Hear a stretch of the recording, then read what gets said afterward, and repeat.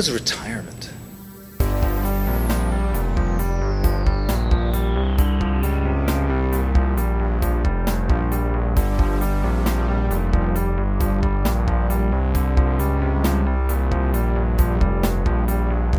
What are you going to do when you stop working? What do you mean when I stop working? At some point, after you start a career, you're going to stop it. So what are you going to do when you no longer have a regular paycheck coming in? Look, whatever this career thing is that you're talking about, the end of it is decades away. Retirement is a topic for old people who have fallen and can't get up. No, this is a topic for everyone. We're all going to retire someday, unless something worse happens first. Whoa, that's a bit grisly. Saving for retirement effectively is very complicated. There are a number of different variables at issue. How long we'll be retired for, how much money we're making today, what the cost of living will be when we're retired. All those factors are very difficult to get a handle on, but our tasks will be much easier if we start saving earlier, where a little bit that we put aside can work for us for longer. Don't get it. Think about an old-timey steam locomotive.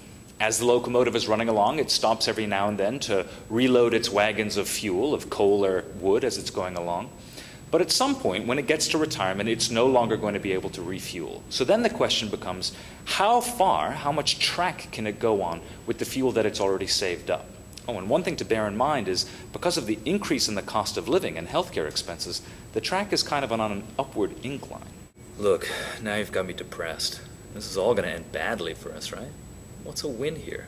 A win is not running out of money while we're still alive. Being poor is a difficult hardship at any time in life. But being impoverished when we're elderly and perhaps in ill health and without any employment is particularly difficult. Okay, I'd like to be a winner, but I don't have any overalls and I'm not an engineer, so how can I possibly compute all these different variables? Life expectancy is quite accurately tabulated in actuarial tables. The costs of healthcare and costs of living are going up quite dramatically, and those will definitely be difficult to get your hands around, especially decades hence. As far as income goes, of course, that turns on what you're making during your career. Whoa. You'll be able to find lots of retirement calculators that'll help you on the Google. What if my math is off? Oh, it's almost certainly going to be off. The further you are away from retirement, the less this project is about accuracy, and the more it is about good habits. The lesson is, of course, to start saving early. How? Great question. The way in which you save is almost as important as how much you save. How many ways are there to save? You either stick the cash in your coffee can or you tuck it under the mattress. No, please don't do either of those things. You're going to want to save your money in a way that gives your income a boost and reduces the drag on the friction from your earnings. Great. Physics now. Let's start with an important first principle. Unless you put aside almost 100% of what you earn, you'll probably not have enough to cover the average retirement. No, you need to actually save more than you've put aside. What, more than you earned? Either you're talking about stealing or you're violating some law of nuclear dynamite. I'm talking about using the amounts that you've saved to generate interest and to generate investment returns that'll increase the size of your overall nest egg. If you do this effectively, the amount that you actually put aside will only be a small portion of the total retirement nest egg that you accumulate. What's the drag? The drag comes from taxes.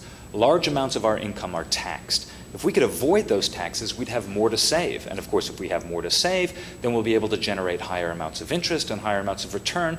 So overall, if we get rid of the taxes, we'll have a much larger nest egg waiting for us at the end. Okay, so what do I need to make all this magic happen? We need a special kind of piggy bank that our elected representatives have created for us. You've probably heard of them. They're called individual retirement accounts, or sometimes called 401ks or 403bs. The reason they have those numbers in their names is because it refers to the portion of the Internal Revenue Code that created them. And they all generally have similar attributes. The attributes typically say that you can put aside money from your paychecks without having that money taxed, and any earnings or good bets that you make on your savings in their accounts won't be taxed. They will, however, be taxed much later on when you withdraw those amounts later on for retirement. Wait. They're taxed when I'm taking the money out? Surely that's the last time I want to be taxed. Isn't that worse than taxing me now? No, it's not. The longer you can push off taxes, the better because of the time value of money.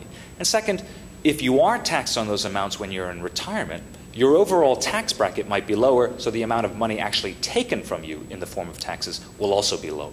Why do you keep saying I have to do this? Why isn't the government on this? Well, first, it's your retirement, so no one is going to care about it more than you do. And second, the government is in on this. A portion of all of your paychecks is set aside for Social Security taxes. And that amount is accumulated during your lifetime, and when you retire, you're entitled to receive some Social Security payouts. Problem solved. Well, not quite. First, Social Security covers only a small portion of the average person's retirement costs.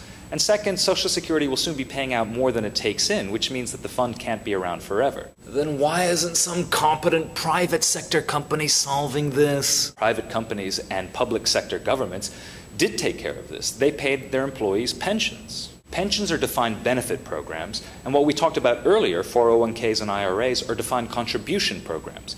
And the difference is key. In both programs, a small portion of your paycheck is set aside and designed to be there for your retirement. But with the defined benefit program, a pension, the employer manages those savings and is responsible for making good on all the payments for the rest of your life after you retire.